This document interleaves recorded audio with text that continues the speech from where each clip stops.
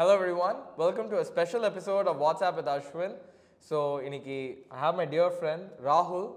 He's a filmmaker from Chennai. He went to university in Singapore to learn film. So, நாங்க ரெண்டு பேரும் தான் மகாராஜோட press show போனோம் and we had a wonderful experience and seeing how the film is doing இன்னைக்கு இந்தியாலயும் சரி யூஎஸ்லயும் சரி I thought ஒரு filmmaker perspectiveல ஒரு discussion வச்சுக்கலாம் like in terms of ஏன் இந்த படம் work ஆகுது இவ்வளோ நல்லா and why the audiences should watch it in theaters. So Rahul, how are you doing? I'm doing good. Thank you so much for having me, Ashwin. It's an honor. நம்ம என்ன ஒரு 2 days ஆயிடுச்சுல நம்ம press show Yes. பார்த்துட்டு. Yeah. I think the hype around it, obviously considering director Nithilan Swaminathanோட older works இப்போ குரங்கு பொம்மை பார்த்தோம்னா அதுலயே வந்து ஒரு critically acclaimed ஆன film ஆயிருந்துச்சு. So அதனால automatically I feel like we had a certain expectation going into the film that it should be good and all the more Vijay Sethupathi ஓட 50th film வேற. Correct. Right. And நீ கூட நம்ம ரெண்டு பேர் கூட பேசியிருந்தோம் யூஸ்வலாக இந்த 50th மூவினா அது ரொம்ப மாஸ் ஃபேன்ஸுக்கு ஒரு ட்ரீட் அந்த மாதிரி தான் சொல்லுவாங்க யாருமே ஒரு சோஷியல் இஷ்யூவை அந்த power of the 50th film அப்படி அவரை யூஸ் பண்ணி அது ஒரு சோஷியல் இஷ்யூக்கான ஒரு ஸ்பாட்லைட் கொடுத்து அது யூஸ் பண்ணது was I mean commendable to him. ஏன்னா it wasn't your typical mass movie அவர celebration படம் மாதிரி இல்லாம கதை தான் இல்ல celebration இல்ல. Yeah, I mean you hit it right on the nail because இப்போ நிறைய படம் நம்ம பார்த்தோம்னா கூட நம்ம ஃபில்ம் மேக்கர்ஸ் எல்லாமே வந்து நீங்க சொல்ற மாதிரி ஒரு celebration aspect எடுத்துட்டு வரணும் அப்படினு பார்க்கறாரு. Someone who's done it in the last 10 to 11 years, right? He's done 50 films. That means he's averaging close to like 5-6 movies a year, right? இப்போ அந்த விதத்துல நீங்க சொன்ன மாதிரி ஒரு சோஷியல் இன்ஜஸ்டிஸோ இல்லை சோஷியல் ரெஸ்பான்சிபிலிட்டி இருக்கிற ஒரு ஃபில்மை எடுத்துகிட்டு வந்து பேசுகிறது ஐ திங்க் நம்ம இதில் கல்ச்சரல் லெவலில் பார்த்ததில்லை தமிழில் and I guess it is a great point that he is chosen to do something. கண்டிப்பாக ஐ மீன் நம்ம ரெண்டு பேர் பேசியிருந்தோம் லைக் ஐ மீன் ஒரு ஃபியூ இயர்ஸ் எகோ தான் அந்த ஆர்டிகல் 12 அந்த மாதிரி மூவிஸ் வந்துச்சு நம்ம ஊரில் லைக் உமன் படுற பெயின் அண்ட் செக்ஷுவல் அப்யூஸ் ரொம்ப காமனாக ஆல்மோஸ்ட் நடந்துக்கிட்டு இருக்குன்னு ஒரு அவேர்னஸ் ரேஸ் ஆச்சு ஸோ அதுலேருந்து மூவிஸ் வெளில வந்துச்சு அண்ட் அதுலேருந்து definitely மென்னோட behaviour towards woman has also change but இப்போ லேட்லி கொஞ்சம் இப்போ இந்த சித்தா அண்ட் இப்போ மகாராஜாவில் கூட தேர்ஸ் அன் அவேர்னஸ் ஆஃப் இப்போ என்ன அவங்களுக்கு நடக்குதுன்னு சொல்ல முடியாத வயசு குழந்தைங்களுக்கே செக்ஷுவல் அபியூஸ் நடக்குது அண்ட் யூனோ இந்த குட் டச் பேட் டச் அந்த கான்செப்ட் லைக் நமக்கு தெரிஞ்சவங்க நம்ம ஃப்ரெண்டோ இல்லை அங்கிள்ஸோ யார் லைக் ரிலேட்டிவ்ஸ் கூட நம்ம ஒரு பொண்ணாக ஒரு அந்த டிஸ்டன்ஸ் மெயின்டைன் பண்ணுறது ஏன் இம்பார்ட்டன்ட்டுங்கிற கான்செப்ட் வருது so what you think about the trend of racing awareness about sexual abuse to younger girls? I think it's a wonderful initiative that Tamil filmmakers have taken up, especially obviously நம்மளோட மகாராஜா படமும் அது வந்து it has talked about it. To be honest நீங்கள் சொல்கிற மாதிரி ஒரு trend இருக்குது definitely. இப்போ ஃபெமினிஸ்ட் ஃபிலிம்ஸ்னு பார்த்தா இறைவின்ற கார்த்திக் சுப்ராஜோட இறைவி வந்துச்சு. ஸோ அந்த படம் ஒரு மாதிரி it's not that we heaven had feminist films at all but இந்த நியூ ஏஜ் ஃபில்ம் மேக்கர்ஸ் வந்து ஃபெமினிஸ்ட் ஃபிலிம்ஸ் எடுக்கிறதுல ஒரு டிஃப்ரென்ஸ் இருக்குது.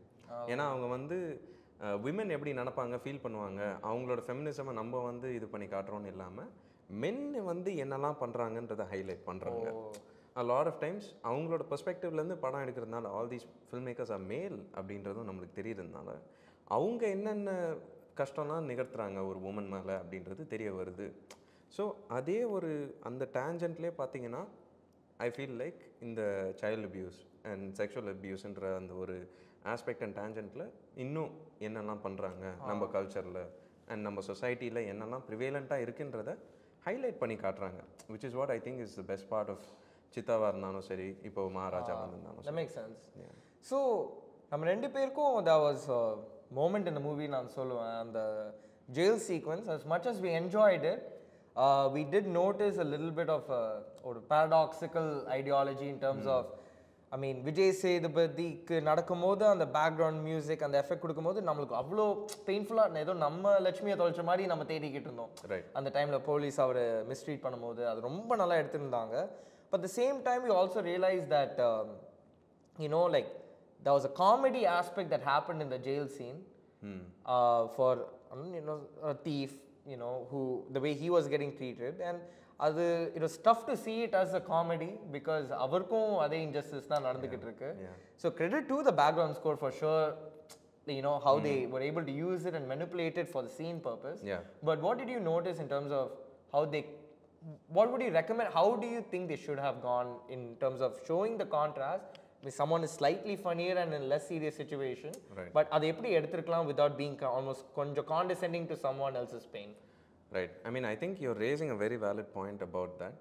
நம்ம ஊரில் நிறைய அந்த டபுள் ஸ்டாண்டர்ட் இருக்குது அப்படின்னு நான் நம்புகிறேன். போலீஸ் வந்து எப்படி சொல்கிறது, எக்கனாமிக் கிளாஸ் வச்சு ஒருத்தரை ட்ரீட் பண்ணுற விதமும் நிறைய இருக்குது. இப்போது எல்லா போலீஸும் அப்படி கிடையாது. Obviously it's not that's the case, right? But there are some incidents that we see where this happens.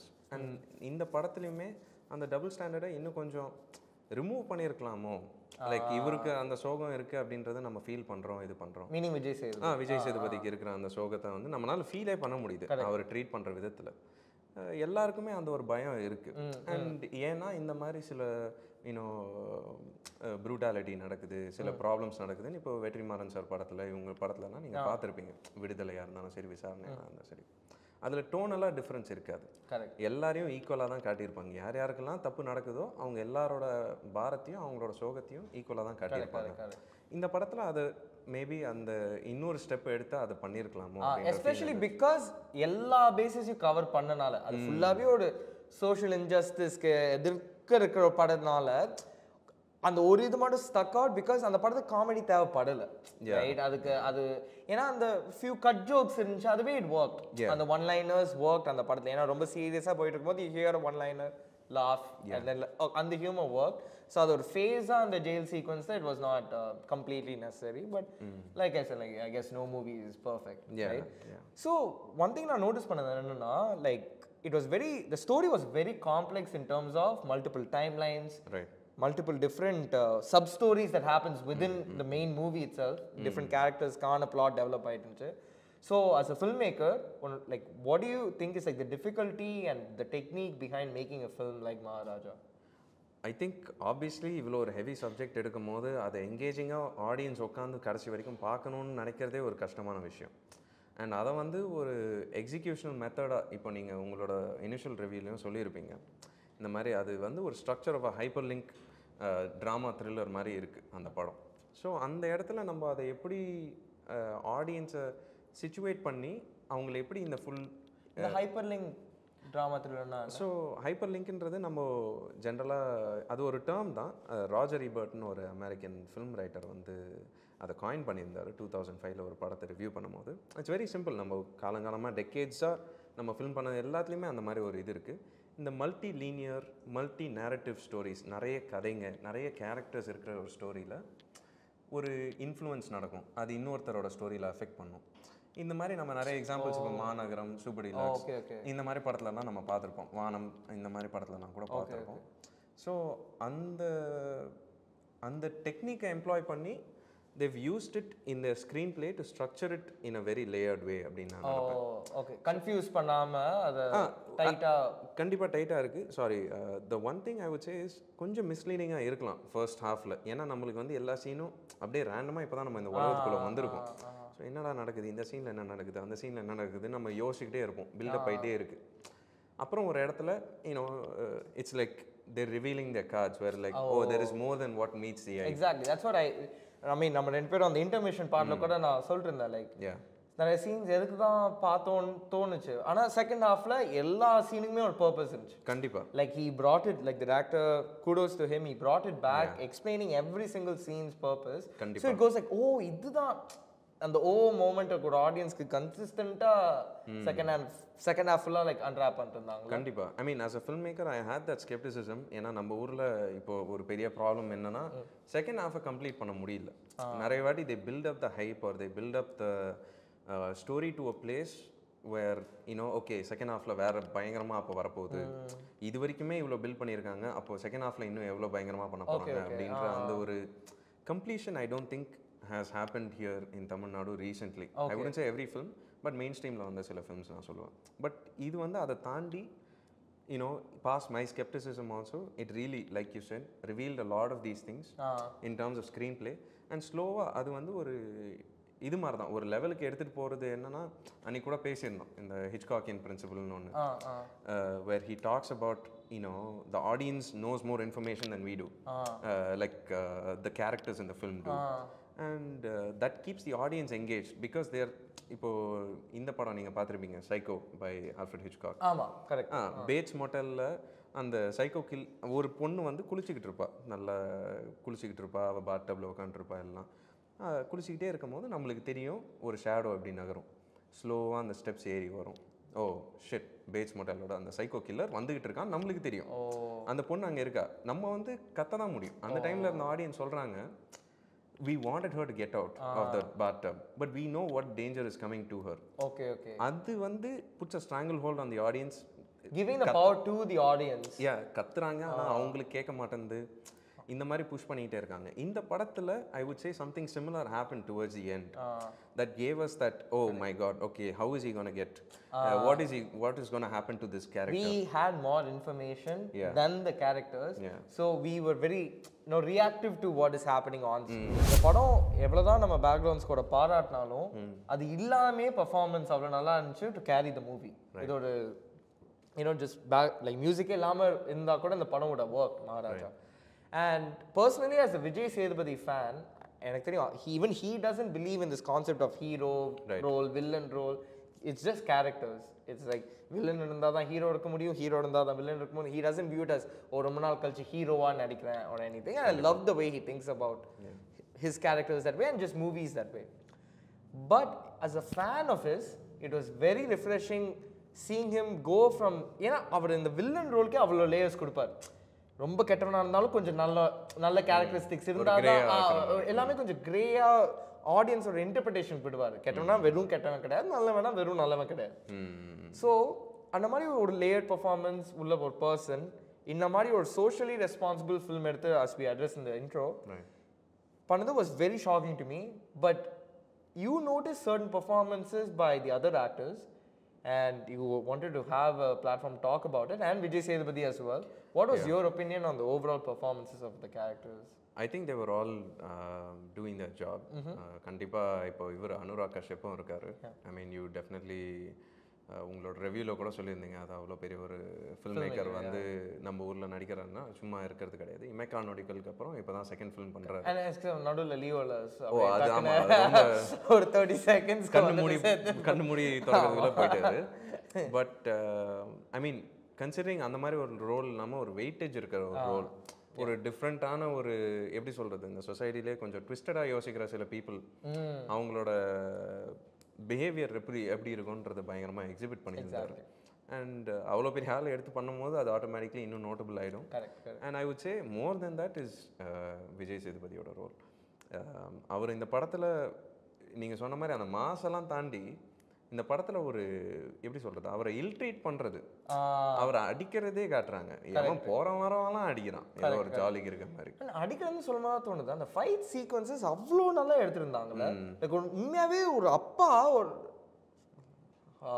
Kind of spoiler அலர்ட்டா but ஒரு அப்பா ஒரு ரேஜில் ஒரு கோவத்தில் அடிக்கிற மாதிரி தான் இது ஒன்றும் பிளான் மார்ஷல் ஆர்ட்ஸ்லாம் தெரிஞ்ச ஒரு பர்சன் இல்லாமல் ஒரு பிளைண்ட் கோவத்தில் சண்டை போடுற ஒரு பர்சனாக five sequences work in that way ரொம்ப தத்ரூபமாக தான் எடுத்திருந்தாங்க ரொம்ப நேச்சுரலாக தான் எடுத்திருந்தாங்க ஒரு 2 மிடில் ஏஜ் மென் சண்டை போட்டால் எப்படி இருக்கும் அப்படின்றத பயங்கரமாக ரியலிஸ்டிக்காக காட்டியிருந்தாங்க but to my point earlier I think it's a very tough thing for summon to achieve Vijay Sethupathi மாதிரி ஒரு ஜென்ரலாக 50th ஃபிலிம் பண்ணியிருக்காருன்னா அவருக்குன்னு ஒரு ஸ்டாச்சர் இருக்குது அவருக்குன்னு ஒரு மார்க்கெட் இருக்குது எல்லாம் சொல்லுவாங்க பட் மேபி அசுரனில் மட்டும்தான் நான் இந்த மாதிரி பார்த்துருக்கேன் நான் வேர் someone is okay with exhibiting reality as it is அவர் அசுரனில் போய் காலில் விழுந்து அந்த ஊருக்கிட்ட மன்னிப்பு கேட்கணுன்றது இந்த ஊரில் நடக்கிற ஒரு விஷயம் தான் அது வந்து ஒரு இமேஜின் ரியாலிட்டி கிடையாது இப்போ இவர் அங்கே அடி வாங்குறாரு போலீஸ் கிட்ட அப்படின்னா அது வந்து ஒரு இமேஜின் கிடையாது அது வந்து நிறைய வாட்டி சில போலீஸ் எல்லாம் ஒரு வல்னரபிளான கேரக்டர் ஃபார் 50th மூவி அது அவர் அவ்வளோ இறங்கி பண்ணதே it goes to show how much he values நான் அதை இறங்கின்னு கூட பார்க்க மாட்டேன் I feel like that is what an actors worth his அதான் அவரோட salt he is worth his salt when he can be a vessel அவர் வந்து அதான் கதாபாத்திரம் அப்படின்னு சொல்கிறது எதுக்காக ஒருத்தர் வந்து ஒரு வெசல் ஒரு பாத்திரமாக இருக்கார் அதில் அந்த கதையில் இருக்கிற இதை எக்ஸ்ட்ராக்ட் பண்ணி அவர் ஃபார்மை ஷேப் பண்ணுறாரு and I feel like only certain actors can do that நம்ம ஊரில் அட்லீஸ்ட் இப்படி தான் இருக்குது இந்தியாவில் பார்க்க போகுது. அதில் Vijay Sethupathi front runner, Fahd Fazil front runner, Rajkumar Rao, like Ayushmann Khurrana. The film is the winner when the film does well. It's like their performance helped the overall cause, which is the film. And compared to நிறைய நம்ம big hero ஃபிலிம்ஸ்ல like இல்லப்பா படம் okay but இவர் performance super, இவர் அந்த மாதிரி சொல்ற பதிலா படமா நல்லா இருந்துச்சுன்னு சொல்ற போது அவருக்கும் இன்னும் பேர் கிடைக்கும், படத்துக்கும் இன்னும் பேர் exactly, and you build your reputation and name in that fashion. But also I mean it's kind of irresponsible that I did not know her name. ஆனா அந்த பொண்ணு கேரக்டர் ப்ளே பண்ண like that performance was extraordinary. ஏன்னா அந்த rage and அந்த typical human ரியாக்ஷன்ஸை தாண்டி அந்த உள்ள அவ ஃபீல் பண்ணுறதும் அவளோட டைனாமிக் வித் ரொம்ப ரியல் ஃபாதர் டாட்டர் டைனாமிக் வச்சு அது எனக்கு அது ரொம்ப பிடிச்சது என்னன்னா அவர் ரிவெஞ்சுக்காக இதெல்லாம் பண்ணாமல் உண்மையாகவே பொண்ணு என்ன ஆசைப்படுறாலோ அதுதான் அவர் பண்ணார். ஸோ அட் தி எண்ட் வரைக்கும் நீ சொன்ன மாதிரி like she had the like ஒரு சேவியர் மென்டாலிட்டி, ஒரு ஷாவனிஸ்ட் மென்டாலிட்டியோட ஒரு மேன் வந்து காப்பாற்றுற மாதிரியே இல்லை கதை. அந்த கதை வாஸ் த கதை லைக் எல்லாமே நடந்தது அவ ஆசைப்பட்ட மாதிரி தான். ஸோ அந்த விதத்தில் I really like the performance. What did you think about? I definitely agree with what your saying. நம்ம ஊரில் இந்த சேவியர் மென்டாலிட்டி கொஞ்சம் நிறைய ப்ரிவேலண்ட்டாக தான் இருக்குது. ஹீரோஸுக்குன்னு மட்டும் கிடையாது, மென்னுக்குமே அது நிறைய. சொல்லப்போனால் இந்த ஜெண்டரை மட்டும் சொல்கிறோன்னா நம்மளே நம்மளை கை காட்டி the fact that we say hero like meaning someone needs to be saved in every movie compared to just actor and actress. It shows our mentality. கண்டிப்பா. அண்ட் யாரோ வந்து காப்பாற்றுவாங்க, ஏதோ ஒன்று பண்ணுவாங்க அப்படின்ற மாதிரி இருக்கிற படத்தில் இருக்கிற சூழலில் நிறைய இப்போ நம்ம ஊரில் வந்திருக்க feminist related films that R in the main stream, அதில் வந்து எப்பவுமே அந்த ஒரு ஷேடு இருக்கும், மென் மட்டும் கான்வர்சேட் பண்ணிக்கிற அந்த ஷேட் இருக்கும். இந்த படத்தில் I feel like the girl it's self talking about the idea of consent, right? அவளுக்கு ஒரு அவளோட விஷயத்தை யாரோ எடுக்கும் போது கூட அவள் வந்து நீ என்னை கேட்டு எடுக்கலாம்ல, எதுக்கு என்னை கேட்காம நீ இது பண்ணுற அந்த ஷூ பற்றி பேசும்போது. ஏன்னா அந்த கன்சென்ட்டை வந்து நிறைய வாட்டி மென் ரியலைஸே பண்ணுறது கிடையாது. விமென்க்கு அது பிரச்சனையாக இருக்குது அப்படின்னு நம்ம ரியலைஸ் பண்ணும்போது தான் கன்சென்ட்ன்ற ஒரு ப்ராப்ளம் வந்து இப்போ நம்ம நம்ம நடந்துக்கிறது ஒரு பிரச்சனை தான். அதை வந்து நம்ம பசங்களுக்கும் கற்றுக் கொடுக்கறதுனால அது ஒரு பிரச்சனையாக போயிடுது, பேட்ரியார்க்கல் ப்ராப்ளமாக போயிடுது. அண்ட் ஐ திங்க் அதே வேனில் நீங்கள் சொல்கிற மாதிரி அவங்க எண்டில் அவங்க கன்ஃபரண்ட் பண்ணுறதுமே அவங்களா தான் கேட்குறாங்க. that she wants to confront the enemy who tried to take advantage of her in a vulnerable moment, exactly, where she wasn't even aware that someone was there. Exactly. அதுக்கு ஒரு bravery வேணும், அதுக்கு அவங்களே choose பண்ணி பண்ணது I think is a அந்த மாதிரி director காட்டினது I think is a good thing compared to certain movies that you would have seen recently where இல்ல நீ ஒரு பொண்ணு நான் தான் போய் அவனை பாரு லைக் எல்லாமே ஒரு ஹீரோ டிசைட் பண்ணி தான் அந்த பொண்ணு பண்ணணும்னு பதில் அந்த பொண்ணுக்கு என்னதான் வேணும்னு கேட்டு அந்த இடம் கொடுத்து ஒரு ஹீரோன்னு சொல்ற ஒரு ஆக்டர் ஒரு அந்த கதைக்கு அது பண்ணது ரொம்ப அழகா இருந்துச்சு. அது அந்த ஃப்ரீடம் அண்ட் அந்த ரியலிசம் ஒரு காமிச்சது எனக்கு it was very refreshing. So definitely the performances var all of the charts. Definitely. And I think இந்த மாதிரி படம் வந்து it's a very good start and trend in to R change. இப்போ new age of Tamil சினிமான்னு சொல்லுவாங்க. இந்த மாதிரி new creators வரும்போது they really change the landscape of how we see things. And அதுலேயே இதுவும் ஒரு படமாக இருக்கும் அப்படின்னு நான் நினைக்கிறேன். So I mean kind of reached the end of our first special episode with a guest. I'm really happy I was able to do it with a friend that I have watched plenty of movies with. பல வருஷமா படம் பார்த்துக்கிட்டு இருக்கோம். So hopefully we do this more regularly. Definitely. But thank you so much for joining WhatsApp with Ashwin. We hope to see you again soon and thank you for watching Tentkotta.